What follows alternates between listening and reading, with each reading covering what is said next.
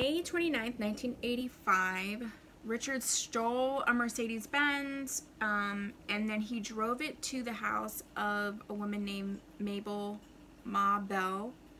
She was 83, and she had a sister living with her, Florence, who was 81. So not to get into like a ton of details, basically he tortured both of these elderly women. He raped them, he mutilated their bodies, and basically left them for dead. They were alive when they were found, but they were both in like a comatose sort of state, and Mabel Bell ended up dying later of her injuries. The very next day he took that same car and then he drove to Burbank, and he snuck into the home of Carol Kyle, and she was 42 and she had an 11-year-old son.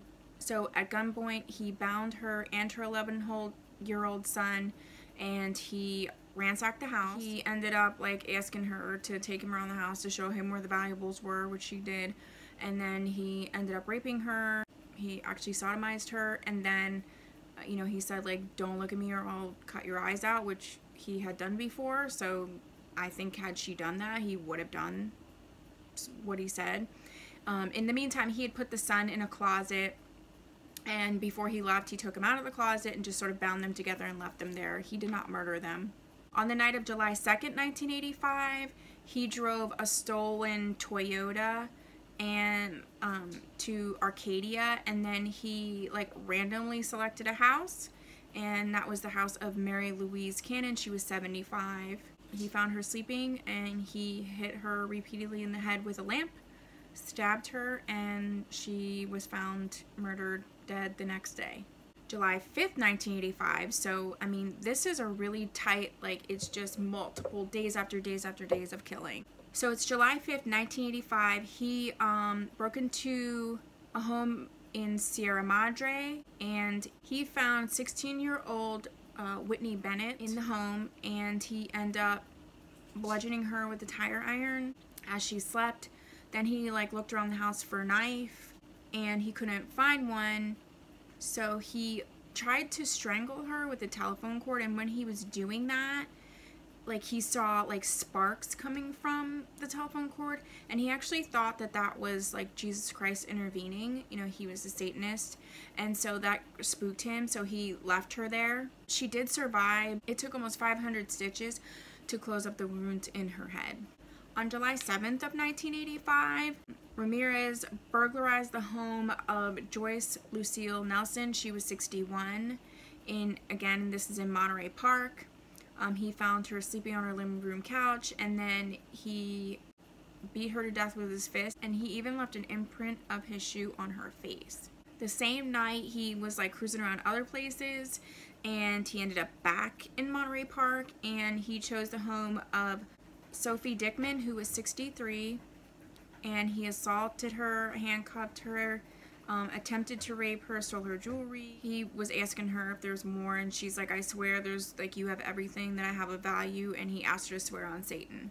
On July 20th of 1985, Ramirez purchased a machete. So this person now, okay, so we're on July 20th. So if you're just talking about the if you're just talking about the 1985 murders, we're starting in March of 1985. So it's March, April, May, June, July, August. So this is 6 months of people just being like completely terrified.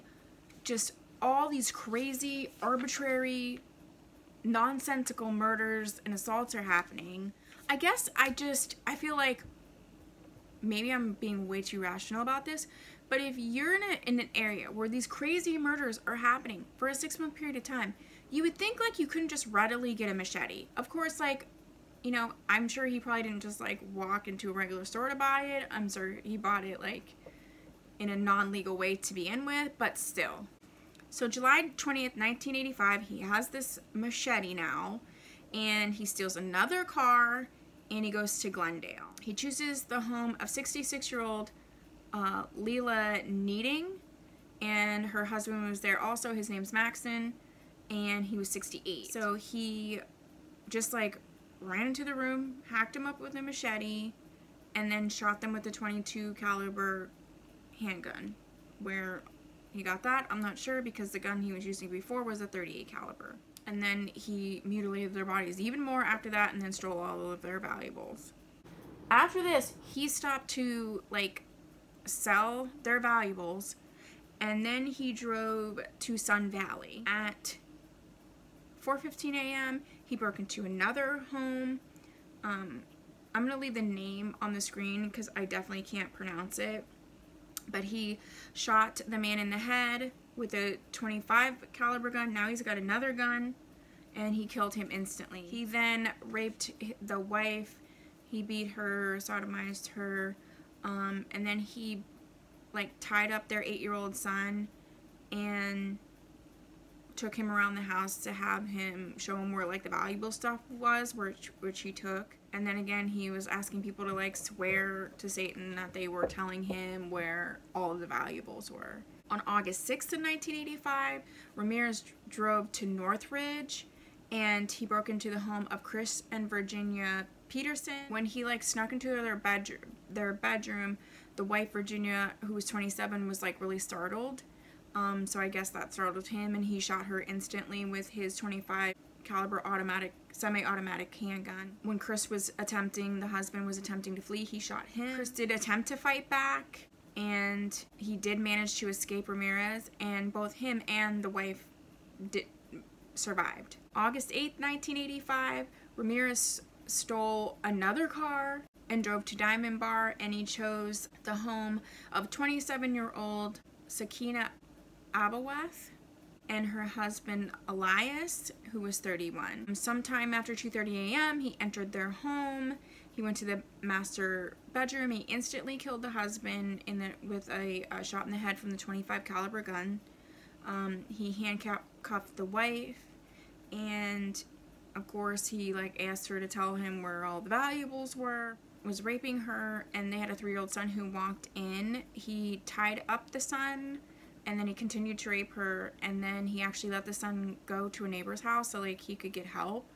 I feel like it's interesting that in each of the scenarios, when there was a child involved, he didn't hurt the child, yet he is connected to a murder of a 9-year-old. So I'm just like wondering what the connection is with that. Up until this point, Ramirez was following the news coverage because obviously there was a ton of news coverage on these murders and horrific crimes. So he decided to leave like the LA area and go back to the San Francisco area. So on August 18th, 1985, Ramirez entered the home of Peter and Barbara Penn. Peter, age 66, was killed in his sleep with a gunshot wound from the same. Now he still has this .25 caliber gun. Barbara, age 62, she was beaten and sexually violated before she was shot and left for dead. And he used lipstick to like draw a pentagram, which is a Satanistic symbol. And he had actually done that in other crimes. He had like written a pentagram and things like that. August 24th, 1985, he traveled 76 miles south of LA. So now he's sort of getting that, you know, people are catching on. They're starting to take notice. There's a lot of news coverage. I would imagine there's a bigger police presence. So he leaves and he goes 76 miles south of LA in a stolen Toyota, which a majority of the cars that he sold were Toyotas. I'm not sure what the significance of that.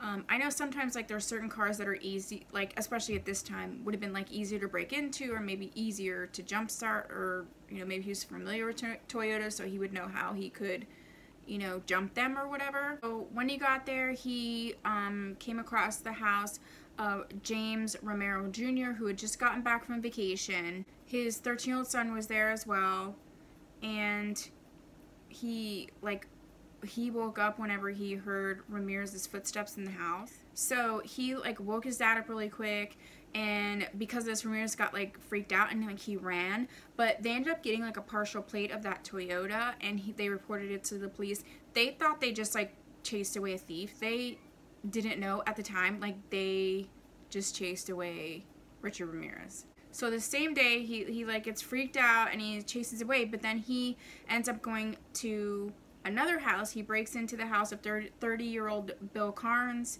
and his fiance Inez Erickson, who was 29, and he like broke in through the back door. He woke them up out of their sleep. He ended up shooting Carnes with his 24 caliber handgun, and then he actually told her that he was the Night Stalker, because by this time like there's a lot of coverage about it, and he asked her like swear to Satan. He ended up like raping her, of course, stealing her valuables and things like that, and then he made her like swear to Satan again, and he actually was like, tell them the Night Stalker was here. So now he's bringing in that element that we talked about early on with the like being grandiose, being egocentric. He's like enjoying the fact that he's getting this media attention, and he's actually calling attention to it in his crime. Fiance he actually didn't kill him. He did shoot him 3 times, but they were able to remove 2 of the bullets, and he did survive his injuries. It almost seems like he tripped up when he was like, yes, I'm the Night Stalker, tell him the Night Stalker was here, and then like let her go, and basically she could give a detailed description of him. They already had a composite sketch. They got like a casting of his footprint, found a car that he had stolen before and got like a partial fingerprint from it. And even though he was really good, like he actually wiped a lot of the cars down a lot, they did find 1 partial print.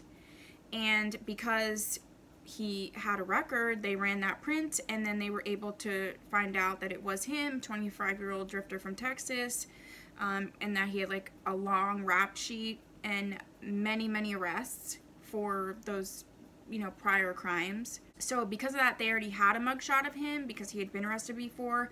So on December 12th, 1984, they released his mugshot in the media, and like now the Night Stalker has a face. And then the police hold a press conference, and they're basically like, we know who you are, and soon everybody else will, so like you can't hide. Residents of the Cecil Hotel have claimed that they, you know, putting it together after the fact, that they saw Ramirez disposing of bloody clothes behind the Cecil and often returning like naked.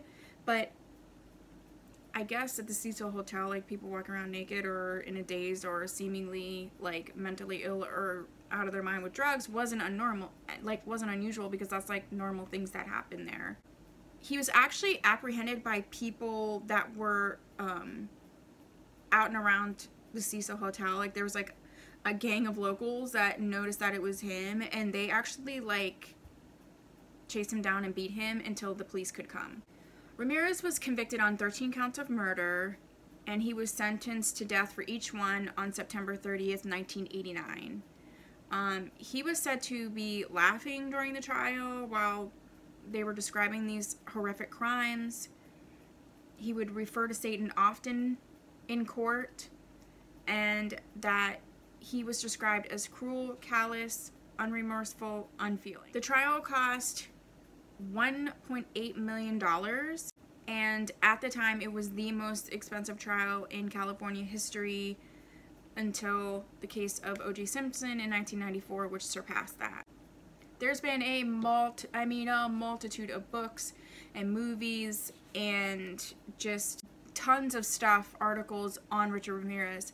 And by the end of the trial, he became like this weird like celebrity. There was like fans writing him letters, women like wanting to be with him and writing him love letters in prison. He actually had a woman that had written him like 75 letters, Doreen Loy, I think her last name is, and she began visiting him in prison. In 1988, he actually proposed to her, and October 3rd, 1996, they were married in the prison, which, like, really, I'm sorry. I don't think you should be able to get married in prison. Like, you murdered a jillion people. You're sentenced to death. Like, why are we letting them marry people? And, like, let's not even get started on who decides to marry Richard Ramirez. So while they were together, years before he died, she would say, like, once he died, like, she would commit suicide. But they actually ended up separating. And, like, when they really did the calculation, he would have been in his early 70s before the state of California would actually have been able to execute him. But he did die in prison on June 7th of 2013. It was complications from B-cell lymphoma, and it was said that he was infected by diseases related to his chronic substance abuse, including hepatitis C. He was 53 years old, and he had been on death row more than 23 years. So that's the case of Richard Ramirez. Let me know like what your thoughts are about this. You know, it's indisputable. The things that he did were horrific. They were cruel. They were mutilation. Just the sheer amount of crimes that he committed in that time period is just, like, I can't even really wrap my brain around that. I'm just interested to see, like, what you think about this. Thank you for watching. Thank you for stopping by my channel. I will be posting videos like this once a week. The next video coming up is going to be Jack Unterweger, who was said to be a Ramirez copycat. He also stayed at the Cecil Hotel. If you like these types of videos, give it a thumbs up. Please consider subscribing. I'll see you in my next video. Bye.